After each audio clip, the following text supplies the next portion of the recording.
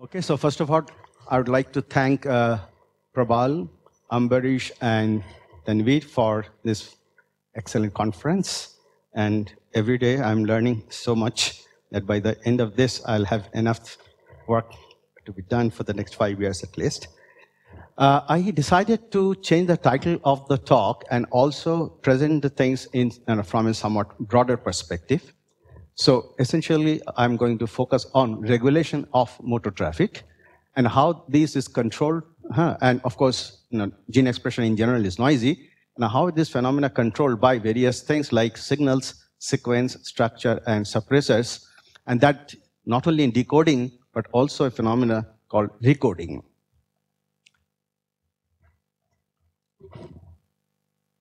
Okay, so this is just a slide to convince you that traffic is something that happens not only in macroscopic world, but also in the world inside the cell. So this is a sort of a cartoon, but this is something that has been realized in lab, in Joe Howard's lab earlier, that you have cytoskeletal motor proteins which move on microtubule tracks, and they can give rise to traffic jam, which sort of mimics the traffic jam that we are used to in our macroscopic world. This is something that we had worked on several years ago when I just began working on molecular motors.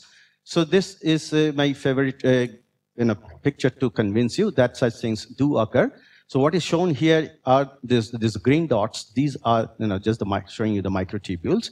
But these red dots here that you are seeing, these are a special kind of motor proteins. And as the density increases, so this is low density, intermediate density, and high density. And you can see that traffic jam-like situation can occur. So from the physics point of view, what is interesting here? Interesting is that this is not a system in equilibrium. This is not a system which, in principle, can ever go to equilibrium, because you can have non-equilibrium situations. The system initially is not in equilibrium state, but eventually, given enough time, we will go to an equilibrium state. Typical examples are nucleation, spinodal decomposition, etc. But these are not even those. So these are the systems which are intrinsically non-equilibrium. They are something where some units are moving forward. They are self-driven because these motors generate their own forces that are needed for forward movement. And at best, they can reach a non-equilibrium steady state. So that's what we find interesting. And for such systems, there is no underlying Hamiltonian and no equilibrium even exists. So that is why they are interesting from the perspective of statistical physicists. So first I showed you examples where these were cytoskeletal motors. And we have discussed a lot of cytoskeletal motors in this conference so far. But today I'm going to look at the different kinds of motors. And these motors, of course, again, have been discussed. But I'm going to talk from the perspective of, again, traffic jam-like situation. So this is a real electron micrograph. And this is a cartoon constructed from here. So here, the motors are moving not on cytoskeletal track. So these are not made of proteins. These are nucleic acid strands. So what is shown here by these blue objects here, these are the RNA polymerase motors. What they are doing, they are moving from left to right on this track, which is DNA. And in the process, they are transcribing the DNA. That means they are synthesizing RNA polymerase. So these RNA polymerases are coming out from here. And this is a bacterial system where the RNA polymerase, the moment the RNA is made, it is ready for translation. So because of that, simultaneously transcription and translation can proceed. So these green objects that you are seeing here, these are just the cartoons for ribosome, another class of such molecular machines. And they have started translating the mRNA transcript, and they are going from bottom to the top in this figure. So you can see that there's, these objects may not be visible from the back, which are coming out. They are sort of just the cartoons for the proteins. So you can see here that you have a situation where not only large number of RNA polymerases are moving on the same DNA track, giving you the impression of a traffic of those motors, but you also have these ribosomes, which are also moving in a congested traffic-like situation. It is these kinds of traffic that I'm going to focus in this talk today. So what is the first starting point for such things? The first starting point for us is that the basic thing is that we are looking at a traffic-like problem of interacting self-driven particles. Self-driven, as I said, because these particles, which are sort of representing these motors, they are generating the energy required for their forward movement. And in a way, you can look at it, so this is the way a physicist would look at it, that you have a system which is finite, so it could be a DNA strand or an mRNA transcript. And on this finite strand, so that's why you have open boundaries on the two sides. So it is a system with open boundary conditions. And you imagine as if you have a reservoir of particles at the two ends. So these particles, which depending on the situation, may represent RNA polymerase or ribosome. So they are entering from one end onto this track. And so there is a rate of that entry. Then they move forward at certain rate of hopping forward. And after reaching the last site, they hop out of the system. Now, in a particular context, if it is transcription, that means DNAs are moving, so this will be the rate of initiation of that process, and this will be the rate of termination of the process, whereas this forward hopping that is shown here, that will represent the elongation by every single unit of the corresponding so if it is transcription, this will be the mRNA. If it is translation, it will be the protein. So this is the elongation process that is being captured by this particular one single rate. Now, this is a sort of a very simple, oversimplified model. Let me, in the beginning itself, make the terminology clear. So this is what is known as the central dogma of molecular biology. It simply says that information encoded in protein cannot go back to DNA or RNA. And of course, DNA can be copied onto DNA. So you can have DNA replication. You can have RNA replication, which happens in viruses. So you can have DNA to RNA transfer of information, which is transcription. RNA to DNA, we have heard yesterday, there's a reverse transcription. And RNA to protein, that is translation. So these are the various machines. So DNA-dependent RNA polymerase, DNA-dependent DNA polymerase, etc. So what is the general thing here? The general thing that we have to keep in mind is only the following, that we have a machine which does three things. There is a template. For example, if it is a DNA template, so the template is DNA, and then a machine moves along this track. Suppose the machine is a DNA-dependent RNA polymerase, which is normally called RNA polymerase. So it moves forward, and product is going to be an RNA. So what does it do? It does three things. It is a motor, so it moves along a heteropolymer track. It decodes the genetic message encoded in the sequence of that track, which is its template. And it polymerizes a heteropolymer using this track as its own template. So these three things are done by these motors. Now, this can give rise to various kinds of molecular traffic jams on DNA. This cartoon shows here that so many things are moving on the DNA, and at the same time, there are so many things which are sort of just sitting there, blocking the passage of other objects. For example, on DNA, you can have these nucleosomes, so there are histone proteins sitting there. Then there are DNA helicases which are moving. There are other processes that I'll not get into, which are done by this RAD51. And so it is a heavily crowded situation. Large number of objects are moving. Replication and even transcription can go simultaneously. So there are these various traffic-like phenomena that we study by mathematical models. Now, you may think that jam or traffic congestion is always bad. That is not necessarily so, at least in this molecular domain. So this is one example of such beneficial effects of traffic congestion. What is shown here is a nucleosome around which the DNA is wrapped. And so this is the leading RNA polymerase, which is transcribing this DNA. So it is moving on this track. And then what can happen that this is such a blockage that alone this RNA polymerase is unable to proceed forward. So it gets not only stalled, it can also even backtrack at this point. So alone it is unable to proceed further. And then comes another trailing RNA polymerase from behind, and then this one gives it a push, and that push is enough for it to dislodge the blocking protein or histone proteins here, and then they together can resume transcription once again. So this kind of interaction between the different RNA polymerase need not always be detrimental, but it can be beneficial also, like this example shows. And this is taken from a real experiment, which I'll not get into the details. And this is an experimental observation. First, let me begin with translation. And what happens in translation is that you have a machine which is pretty large. How large? Well, it can cover simultaneously about 30 nucleotides on the mRNA transcript. And so these are the just cartoons that they are moving on the same single RNA track. How do we model this? Well, this was done many, many years ago. This whole thing began in 1968 in this classic paper. So although there are many mathematicians who work on this problem, but this problem was initiated by biologists and published in this journal, Biopolymers.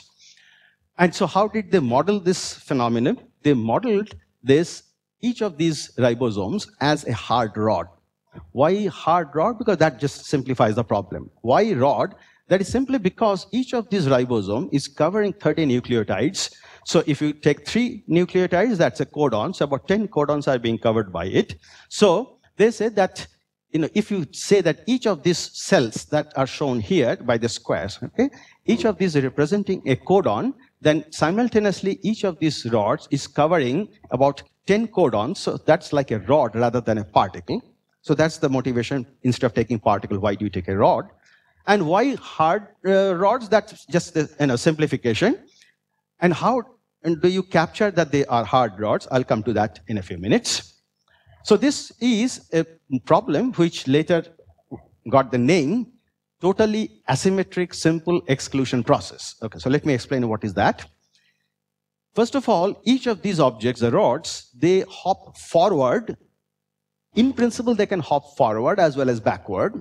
But if you want an average, on the average they move forward, then obviously forward hopping rate has to be larger than the backward hopping rate. So they have to be asymmetric. So this is asymmetric, that is the A. Then simple exclusion process, this is, if you recall, Pauli exclusion process. So it is similar, but there's no quantum mechanics here. So what it means that none of these sites can be occupied by more than one rod at a time. So they exclude each other. And what is T? T for totally asymmetric. So if you simplify this model saying that each of the rods can move only forward, then it is totally asymmetric simple exclusion process. So this is the TASEP that I will use throughout this talk. So TASEP means totally asymmetric simple exclusion process. What do they do in each step? Okay, before going to this, let me explain what is the algorithm or what is the rule for the forward movement.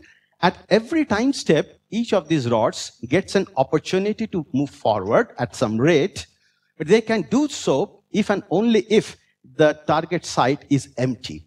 So notice that although length is L, here L is 3, they move actually in step size of 1. That is simply because each codon has to be translated. So that's why step size is 1, although the rod length is larger than 1. So this is a rod, but it moves just in steps of 1. And exclusion basically means that whenever they're trying to move forward, they can do so provided that site is not already covered by another ribosome in this particular case.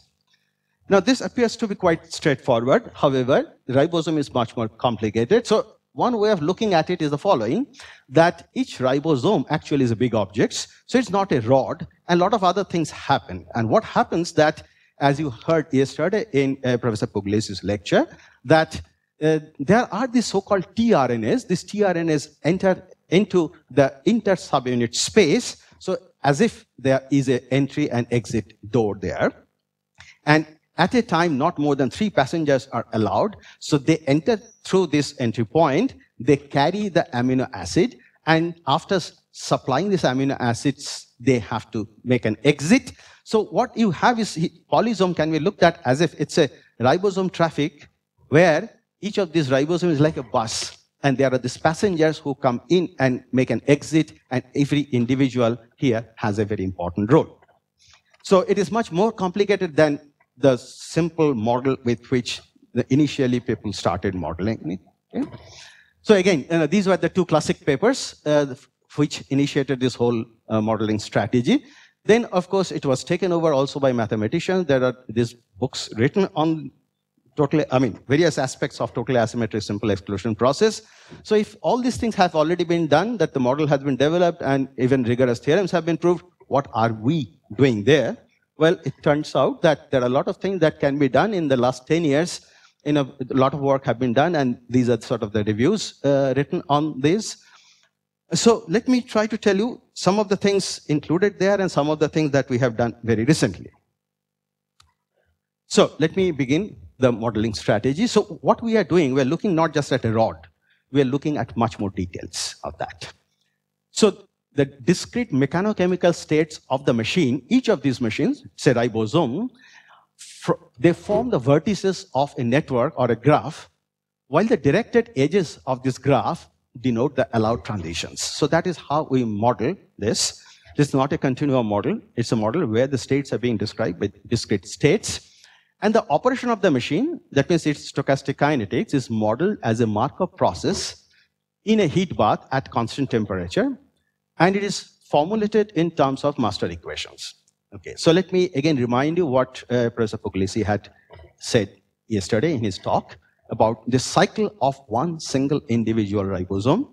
So let us begin at the beginning of a cycle. These are cyclic machines. So I'm starting at the beginning of the cycle. So you have this P site where you have a tRNA which actually has the growing polypeptide or the protein attached to it. And then comes, so it's omega A, that is telling you the rate at which the amino acids are coming. They don't come alone, they are carried by the tRNAs.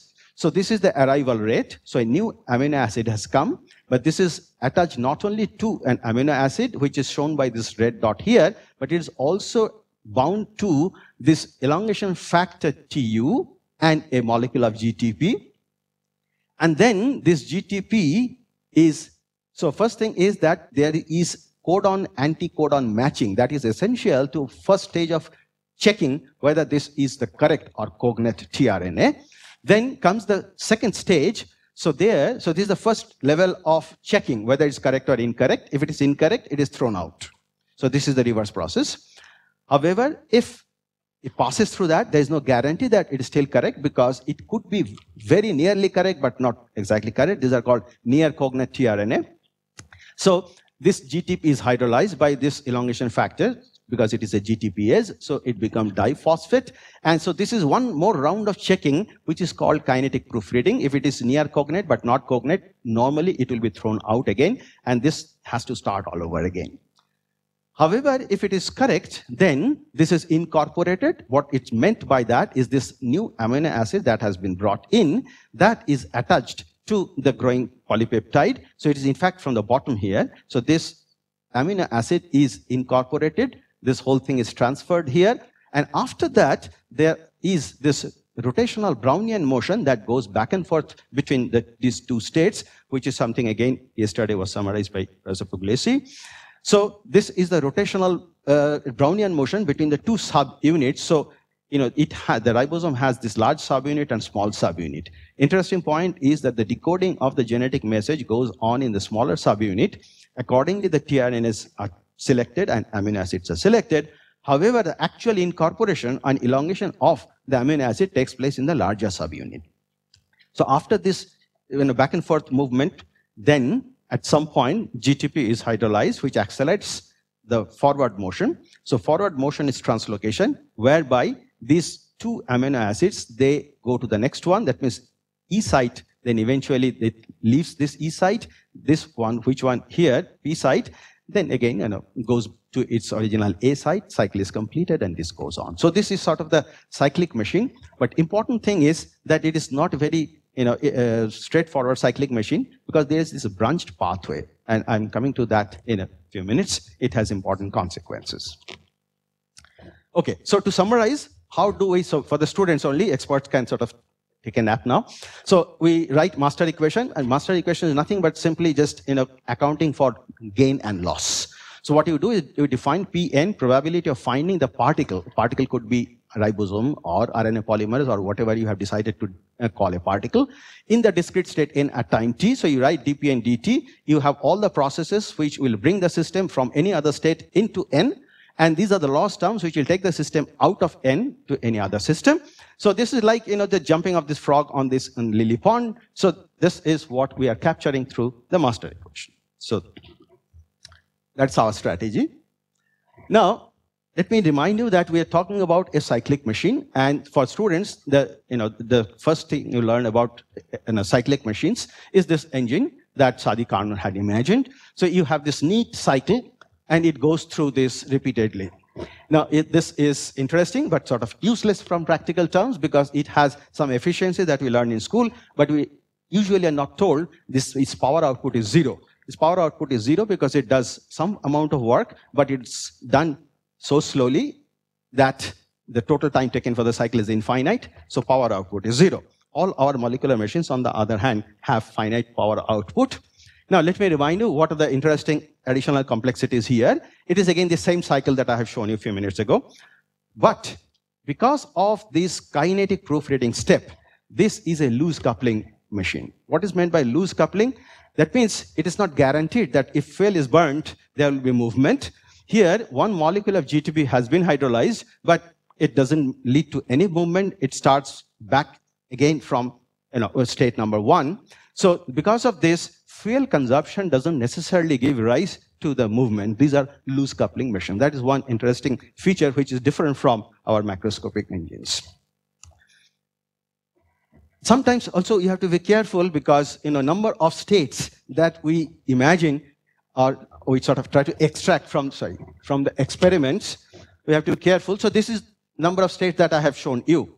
It turns out that there are some other hidden states which are not necessarily picked up by experiments. And about 2 years ago, we had shown that in between two states, there are two additional states here which one has to be careful to pick up. For example, cryo-EM picks up those two short-lived states, whereas single molecule FRET misses those because these are faster and they cannot pick up these short-lived states. So how many states should I have in a model? It depends on the time scales.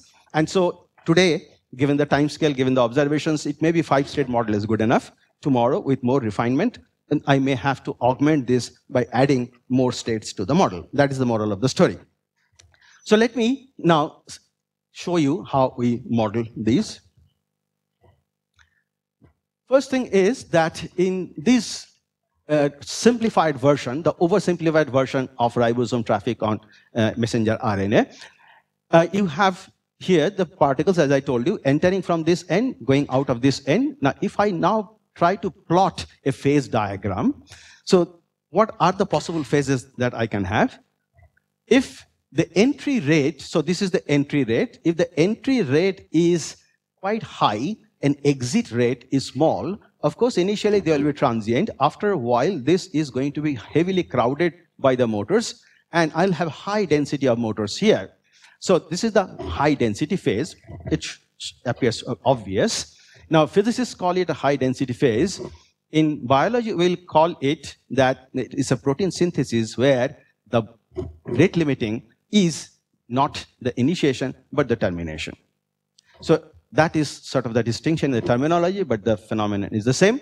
Similarly, if you consider the entry rate to be small, exit rate to be high, then you have only a few such ribosomes on the track, so it's sparsely populated. You have low density phase, and you can have a medium density phase which is called maximal current phase.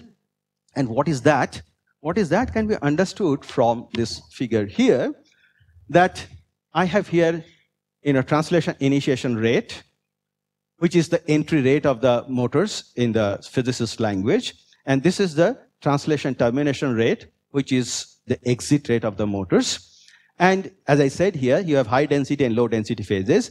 The maximal current phase that you see here is that sort of an optimal one, where you have quite large number of them, but not so large that they will hinder each other's motion, reducing the current. So this gives you the maximal current that you could imagine in the bulb. So these are the sort of the phase diagrams that were known earlier when you imagine only rods are moving in a touch cell. Now let me take you to the more recent ones. So first I'll tell you that when we started this work, we tried to incorporate the effects of the mechanochemical cycles of individual ribosomes on the polysomes. So individual cycles that I have shown you, it could be 5-state or 7-state model. So, okay, so in that, okay, so what happens then that you don't have this just two-dimensional phase diagram. You have other control parameters. So this could be rate of hydrolysis of the GTP, or it could be some other which I'll not get into. So depending on the other control parameter that you have higher dimensional phase diagrams. You can take the cross sections and you can see how they compare with the two-dimensional phase diagram that originally were sort of derived. So this is pretty old, but I just wanted to motivate that how we sort of started incorporating the complexities of the problem as we proceeded.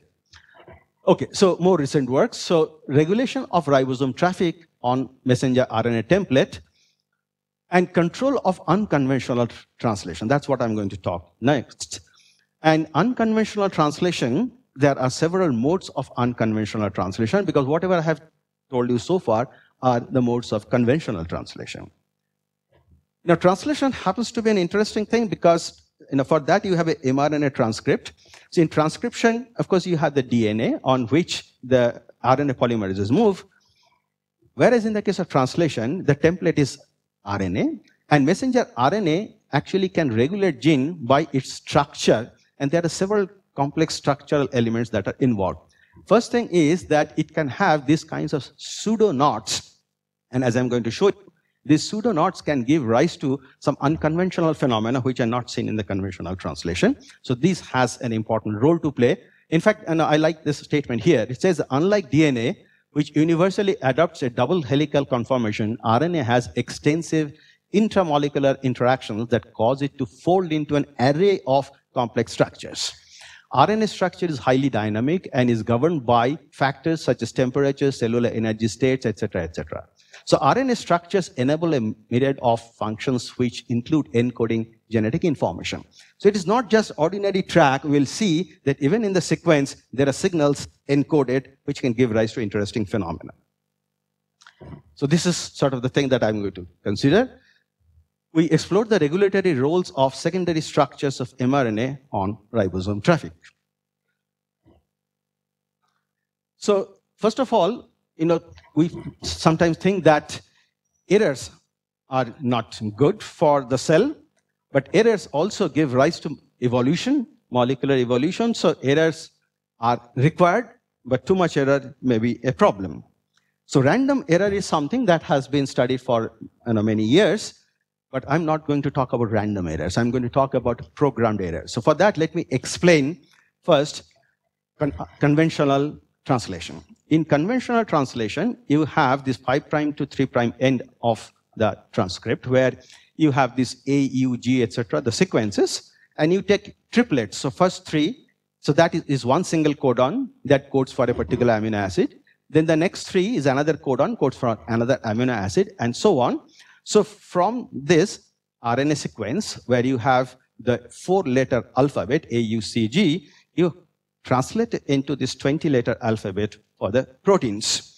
And usually there are very special ones which signal initiation, and there are special ones which are stop codons which signal the process has to be stopped there. So that is normal translation. Now, something very interesting can happen. And what can happen is, let us look at this.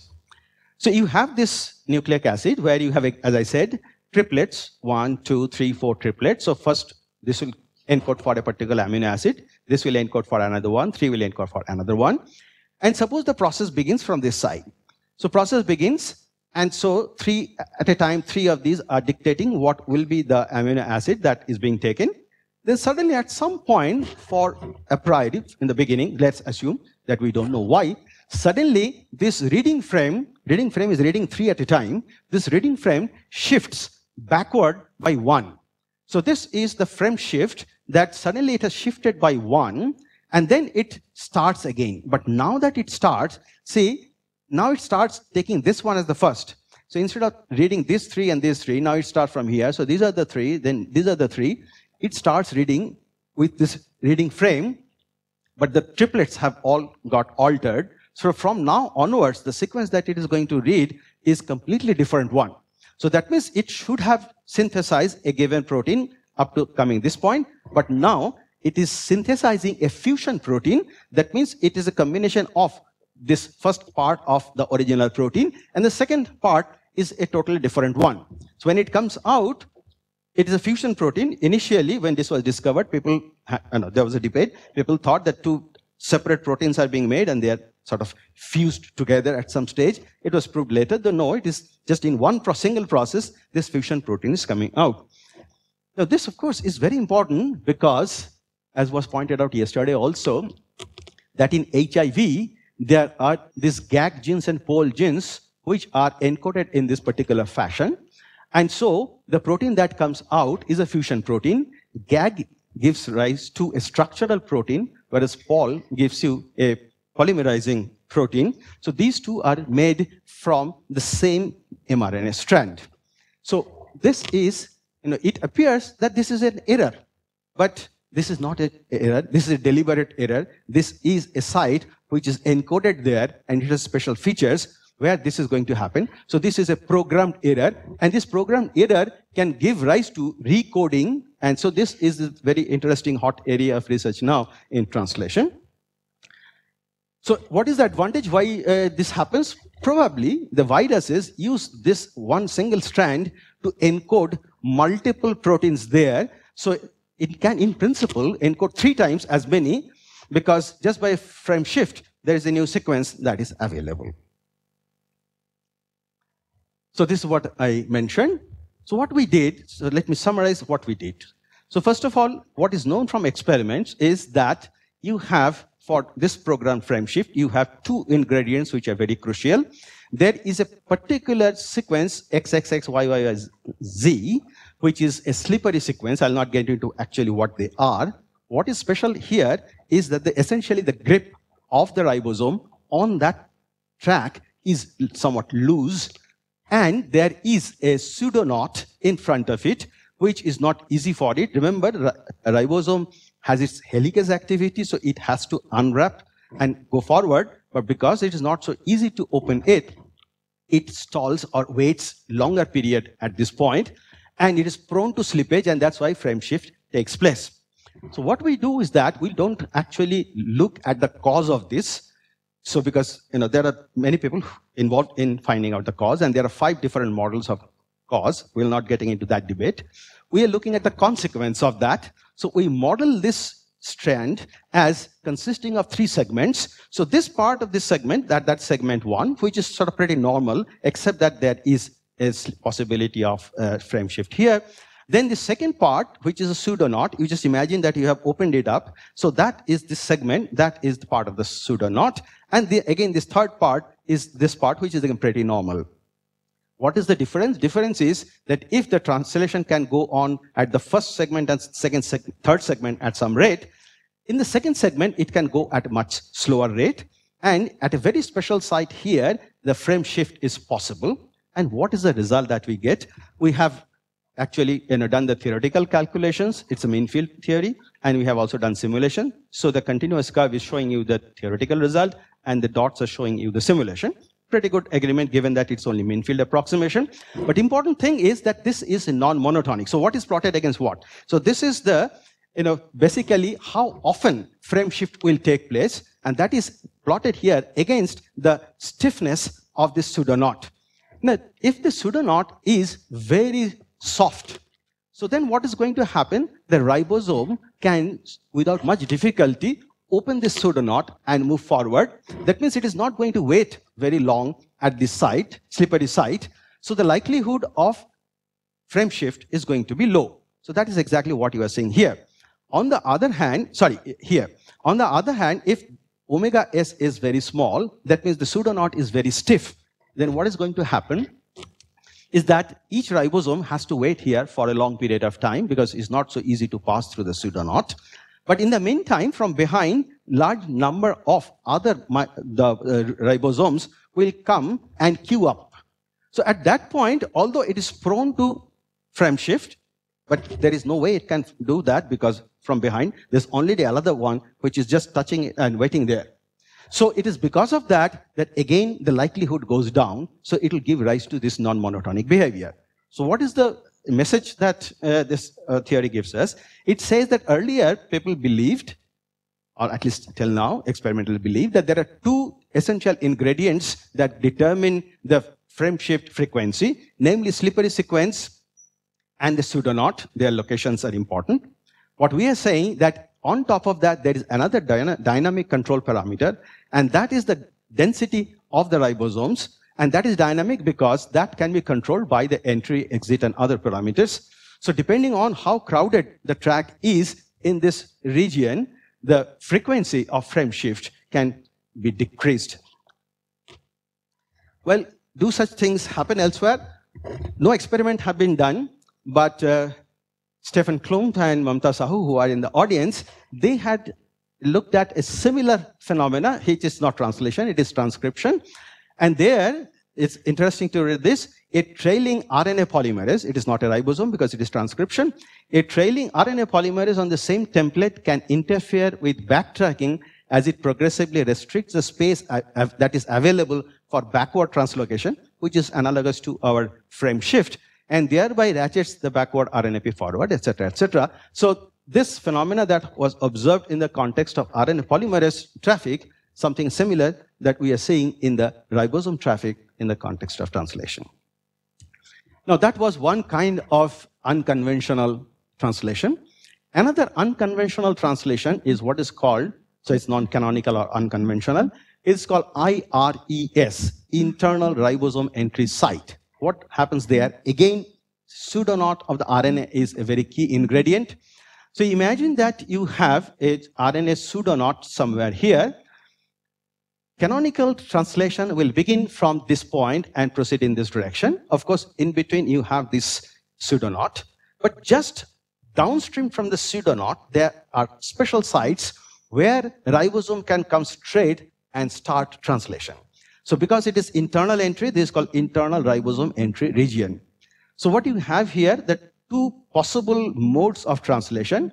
From this end, conventional translation can begin, like the one that I have described earlier.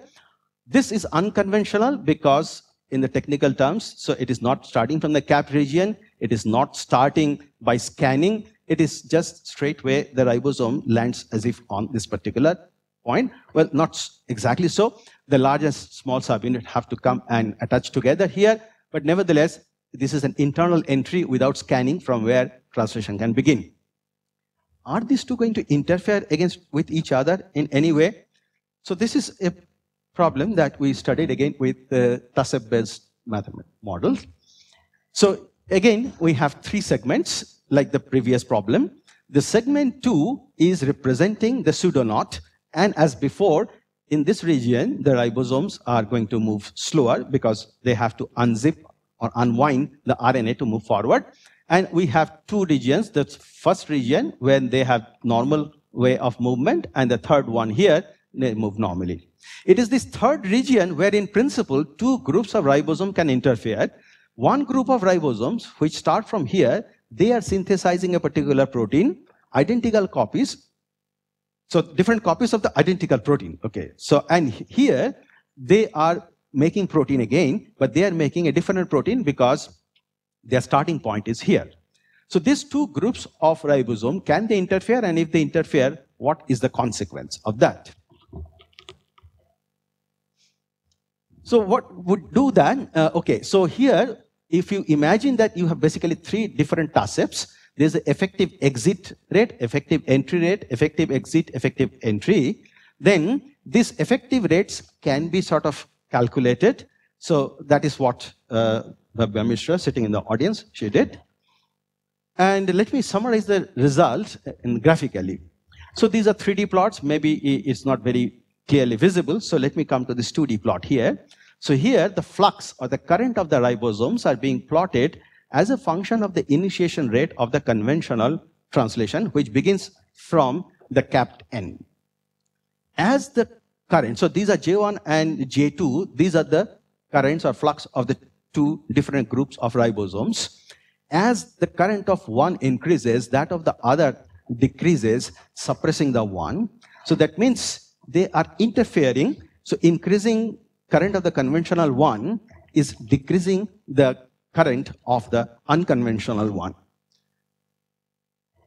Now, is it possible that such things happen? Well, what is known is that in bacteria, at least, it's known that there are something called RNA thermometers. So you have these pseudoknot kind of things, okay, secondary structures, and secondary structure can open or close with slight change of temperature. So what we believe that in principle, it is possible that one of these, which is not accessible normally, becomes accessible under some stress, could be temperature. And then this kind of interference in principle should be observable, but this is just a theoretical prediction at this moment. But again, such phenomena are known in transcription. So I'm coming to a very similar phenomena in transcription where, so it's a spatiotemporal organization of the RNAP motors on DNA track that I'm going to look at. So from translation, again, I'm going to now transcription. And we're going to look at the effect of, first, the effect of the mechanochemical cycles. So this is, let me skip all this. Maybe that is not needed. Okay. Let me come to this first. Okay, so what happens in transcription, that on the DNA, you have all kinds of promoters. You have shared bidirectional promoters from where the transcription can begin. You have what is called cryptic promoter. So there are what are called antisense transcripts. So what are the antisense transcripts? Antisense transcripts are transcribed from strand opposite to that of the sense transcript. So you have two strands of the DNA, and you can have sense and antisense transcripts made from these two strands opposite to each other. So like transcription factors, these are also regulators of gene expression. And these can establish, as I'm going to also show you, establish on-off bistable switches. So this is the game played because you have on the same stretch of DNA more than one gene encoded either on the same strand or the two strands of the duplex. First of all, let us look at how the genes are sort of overlapping or nested. So on a single strand of DNA, you can have one gene encoded like this, 5' to 3' end, and you have another one which is encoded again in one segment of that. So these are parallel overlap of the two genes. Of course, you can also have anti-parallel overlaps. So you can have what is called convergent overlaps. That means one strand, of course, it goes from 5' to 3' like this. The other goes 5' to 3' like this. But there is one part where these two sort of are overlapping each other. So there are interesting things that can happen because of such things. So this is convergent overlap. You can have divergent overlap. That means basically there is a small segment where there is overlap. This one continues in this direction, whereas the other one continues in the other direction. So overlap is restricted only in this region. Sometimes there is also full overlap. This is one gene, this is the other one, and this is entirely embedded inside the other one, which is the longer one. So in all such situations, there are different modes of what is called transcriptional interference. But we are interested only one particular mode of transcriptional interference, namely that arises from the bodily collision or interaction between the RNA polymerases. So several different names were given. For example, this is promoter competition. So this one has to come here, but then this place is already occupied by the other one. So they are transcribing two different genes. And so there is a competition for the promoter between these two groups. That's one possibility. Then there is what is called sitting duck interference. So one of them is sitting there, but is not moving. The other one comes and can hit it and dislodge it. Similarly, there is occlusion. So if this is occupying, so this blue actually showing one group of RNA polymerases. So if this site is occupied by the blue, this one is unable to come and cannot bind, and so on. So there can be collision between them. There can be roadblocks. So these are the different names that were given by experimental biologists. Some of them actually are not distinct phenomena. They are basically the same thing, slightly different, and different names were given. So what we did is that we developed a model for this. So let me first describe what this model. So you have again this one-dimensional chain, which is basically describing one DNA strand, DNA template strand. And from 1 and 2, these two arrows, red and green, from there, the two gene expression can begin. Now, if this gene 1 is being expressed very heavily, so what is going to happen that this position is going to be occupied most often by the RNA polymerases, which are transcribing gene 1. So as a result, this site is occluded, and so the other RNA polymerases are unable to get access to it, and so you expect that the expression of gene number 2 will be suppressed. So that's one possible scenario. Other possible scenario is that they have begun from 1 and 2, but then one is effectively working as a roadblock for the other one. This is what happens in collinear movement when the two genes are encoded on the same strand. Now, if the two genes, sense and antisense, are encoded on the two strands facing each other, so these red ones, they have started from 1, from here, and going from left to right, whereas gene number 2 is being transcribed now from right to left. And so on the way, there will be head-on collision between them. Question is, what can happen? What can happen? One possible scenario is that at least one of them, maybe both of them, this is probabilistic, will get dislodged from the track, and that will be premature termination of that particular transcription. Other alternative possibility that one can pass the other. So by this process, they actually can slow down, but they can again resume their transcription after passing each other. So this is describing all this, in terms of the rates of the various processes. And what are the results? So we write down the master equation, as I told you, and under mean field approximation, then we solve those. So the continuous curves shown here are from the mean field theory. The discrete data points are from simulation. And so the flux or overall rate of transcription is plotted against this alpha 1 is the rate of initiation of gene number 1. When the gene number 1 is not being transcribed heavily, so the corresponding flux is low, so at that point, the gene number 2 so gene number 2 is this one, so that can have high level of expression, but as the rate of transcription of gene number 1 increases, larger number of RNA polymerases are passing through, then corresponding flux increases, and as it increases, it starts already suppressing the expression of gene number 2. So at some point, it is so heavily going on that most of the time, this site is occupied by these RNAPs, which are transcribing gene number 1. So this site is no longer available to them, so it is occlusion, and this is the dominant effect, because of which this is suppressed almost to the vanishingly low level. So this is the phenomenon that I was talking about, that this pair can form a bistable switch. It can be either in the on state, on basically would mean that the first gene is expressed and the second is repressed, or in the off state where just the opposite happens, the first is repressed and second is expressed. It is no external control. It is these two together. Of course, there has to be some signal which is going to sort of vary this rate. But overall, they form just a simplest circuit of consisting only two of them and can give rise to this switch-like behavior. And such things were sort of speculated earlier in the literature, but we show clearly that such things are possible. Then what happens in contradirectional situation? That means now the two genes are encoded on the two strands facing each other. And so, as I told you, that head-on collision now is possible. Now, in head-on collision, are they going to dislodge each other or can they pass? So, this experiment was done for phage, that means bacteriophage RNA polymerases.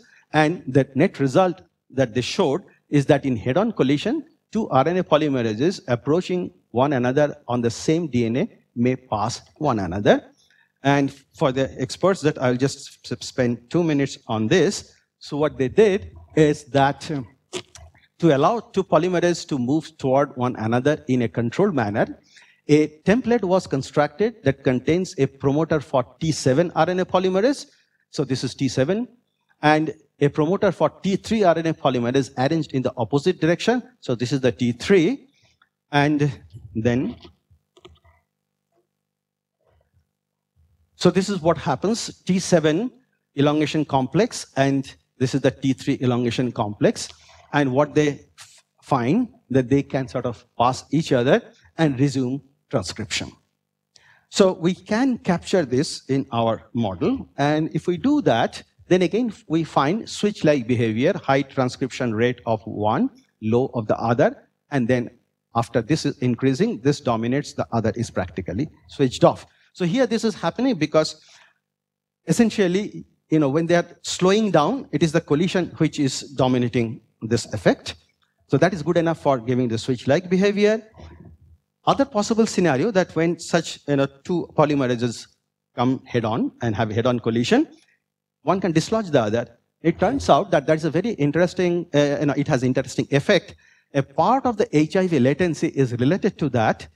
In fact, when HIV is incorporated into the host genome, so sometimes they are, I don't know the reason, quite often they are incorporated in regions which are highly transcribed. So if they are actually, there is co-directional transcription that is required, then what happens that they can be dislodged. And similarly, if they are going to be transcribed and there is head-on collision, again, the corresponding, so it's not a very strong one, so they are dislodged. And this dislodging of the RNA polymerases actually prevent their expression to a dominant level, and so the HIV remains in the latent stage for a long period of time. So that is what is sort of believed, and further details can be looked into in this article. So we, again, captured this in our model. So instead of now passing each other, then one gets dislodged. Of course, this is probabilistic. Which one gets dislodged is probabilistic. And nevertheless, here again, switch-like behavior is observed. But the mechanism here is totally different. It is simply because of this dislodging from the track, premature termination of transcription of at least one of them, which is responsible for the switch-like behavior. So far, I have restricted my attention only to collision of RNA polymerase, or the ribosomes. The last part, I'm going to focus on collision of RNAP motors and replisomes on a DNA track during simultaneous transcription and replication. And this kind of situation gave rise to a conflict which is absolutely essential for the cell to try to resolve this conflict. Otherwise, it will have detrimental effect of the replication, which can be fatal for the cell. So what is known is that simultaneously, of course, in various regions, transcription and replication can go on. But then the replication requires that a fork, the so-called replication fork, that propagates. And when that propagates in a segment of the DNA, that segment of the DNA at that point of time may be transcribed by RNA polymerases. So the best way to understand the scenarios is this one.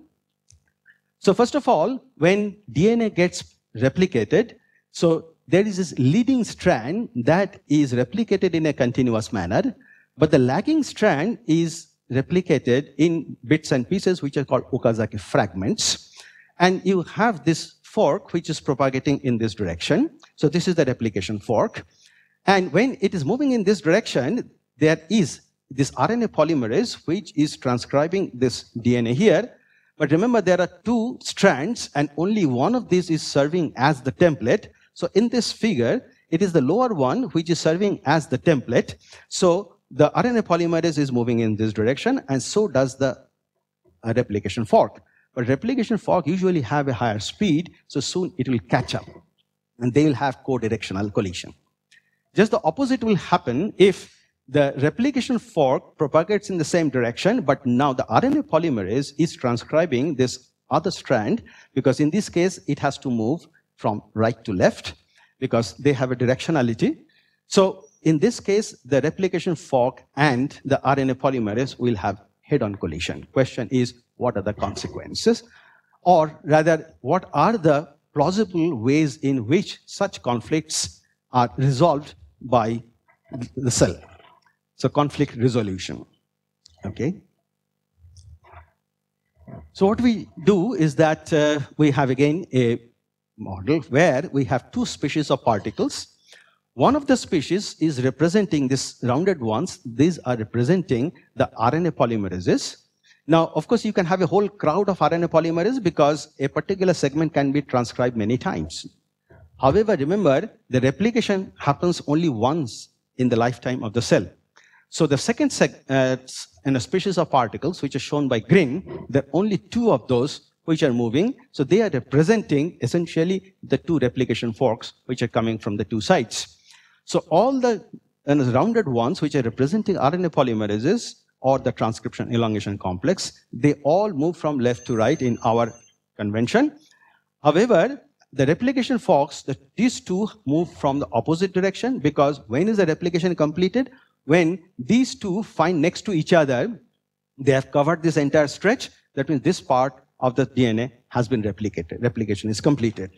However, there are difficulties on the way because they may encounter the RNA polymerases. The question is, what is going to happen then?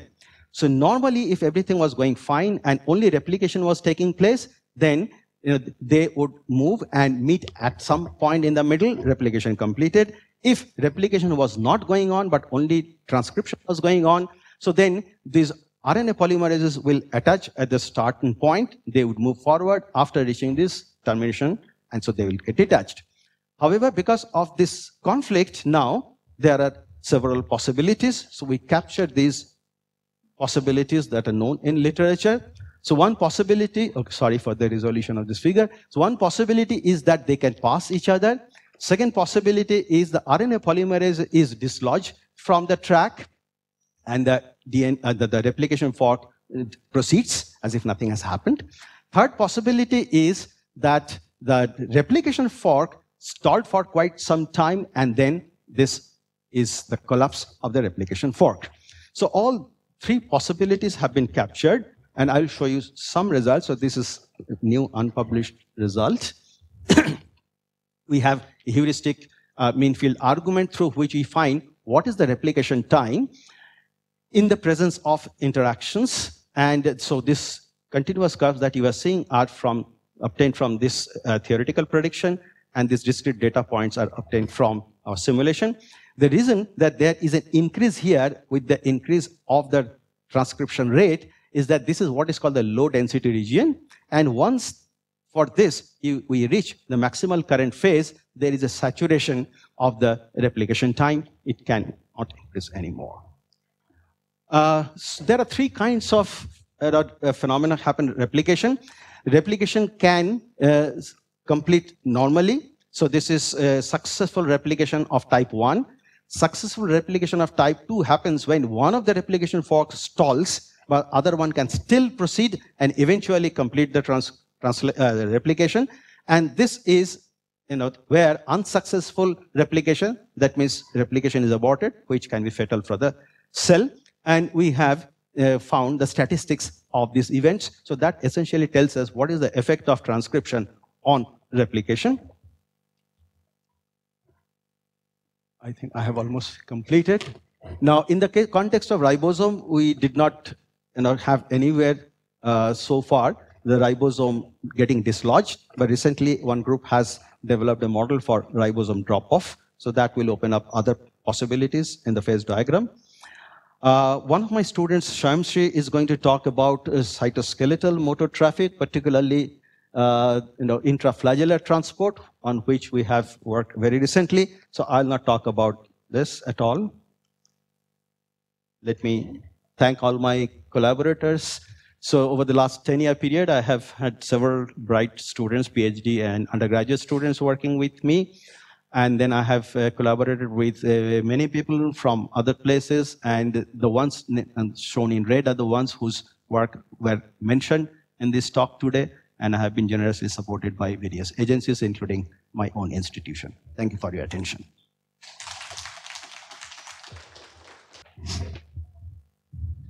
So in case of transcriptional interference, so if suppose 2 genes, they overlap each other and both are in the same direction. So if the overlap, you showed one situation where one of the polymerase, if in that the promoter site, it can act as a roadblock for the other one. Repeat that again, sorry. So if one of the polymerase in corresponding gene, if it at the promoter site, then it can be as a roadblock for the other one. So is it possible if it is in the, if they meet each other in the overlapping region and they are in the same direction, so can one act as a roadblock for the other one? Sure. So that is essentially the exclusion. So, okay. But it depends on, when you say roadblock, if you have in mind the static roadblock, of course, that depends again on the rate. So if it is very slowly transcribing, so it may spend long time there. And for that duration, it is like almost like a static roadblock. Okay. But none of them are static, okay, strictly speaking. So they are moving forward, transcribing their respective genes. And so the one which is in front is acting as effective roadblock for some duration for the one which is following it. Okay. And one more question. Actually, when these two polymerases, they meet each other, like in case of collision situation, so how it is decided which one will be dislodged? Okay. So as far as the experiment is concerned, experiment doesn't give us any sort of information about it.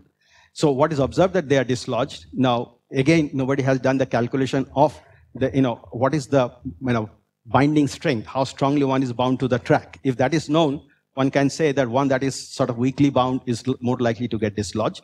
So since that information is not available, what we do is that we allow the probabilistic detachment of both. It's just a matter of probability which one gets dislodged.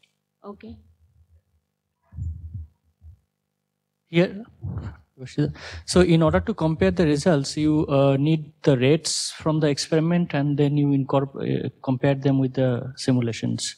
Yeah. But how do you get these rates from the item? So there are many situations where rates are not available. So if rate is not available, so we sort of vary over a range to typical values to see the phenomena that we are interested in, whether this is robust enough with that variation. And some of the rates are available from measurements, so we take those. So it's not always that all the rates are available. Hello. In that this replication and transcription. So what are the time scales? For example, I was naively thinking if transcription happens very fast, the 4 could wait there until the transcription is over. See, transcription, remember, is not just one RNA polymer is finished and that's it. Transcription is going on because one has started doing, the other one is following it. So there's a continuous, unless of course something drastic happens, the whole thing collapses. So there is this ongoing process. So so you're right. I mean, it can wait for some time. So it's a matter of probability that if there is nothing coming in front, it can propagate further. So it's not a human being, right? I mean, that's why I wait till these things pass. I will again start my journey. Oh, so my question is about the ribosome traffic model. So you have considered the initiation and termination rates and also like the secondary structures of the mRNA, so some topology of the track. But some tRNAs are abandoned than the other. Some tRNAs are abandoned than the others, like in the cell. So wouldn't that also contribute like to the ribosome traffic? Like sure. So in fact, there's something more to it. Okay. First of all, even in a given situation, that available concentration of the tRNAs will basically determine the rate of arrival. So that controls the rate of translation through just trivial arrival rate. But on top of that, what is known as codon usage bias. Okay. The codon usage bias is that nature has adopted that those which are synonymous, okay, some are used in one context and not in another one. So all this can be captured essentially by the rate constant, because after all, the very first one is the arrival rate, which is a product of the actual, the rate multiplied by concentration. So it's a second order in that sense, if you look at the chemical rate equation. So the concentration is captured there. So obviously it is built into the models.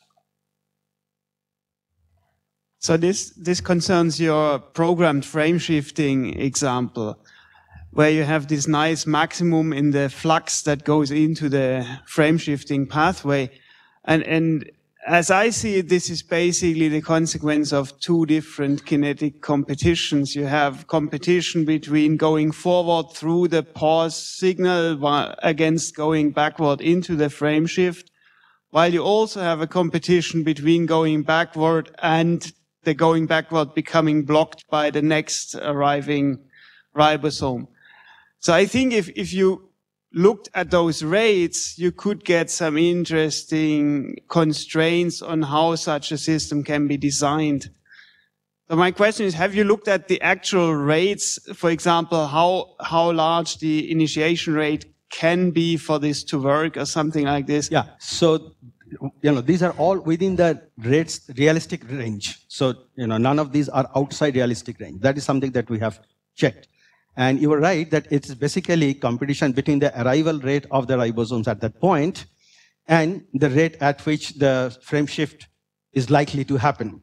So if they arrive at a faster rate than the frame shift, then obviously they are going to block it. So it's a kinetic competition between the rate at which they are likely to frame shift and the rate at which the ribosomes are arriving. The numbers that Vibha used, she can give you more details. These are all in the realistic range of translation. So in principle should be observable, but as I was talking to Puglisi, and I have also talked to some other people who do these experiments, Farabaugh and Atkins and others. So normally the polysome thing has not been done in the context of frame shift. So not only the frame shift measurement have to be done, but it has to be done in the context of the polysome. So if that is done in principle, that can be sort of detected.